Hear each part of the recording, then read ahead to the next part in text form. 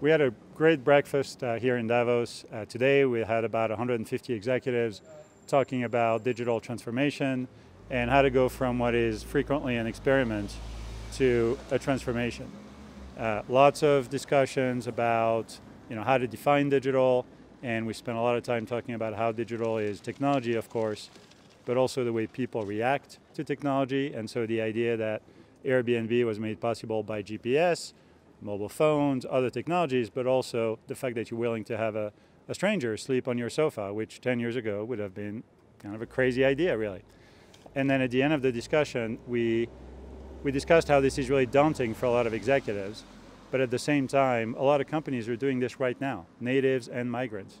And we talked about Netflix and how Netflix has really had 3 lives in its very young 20-year history.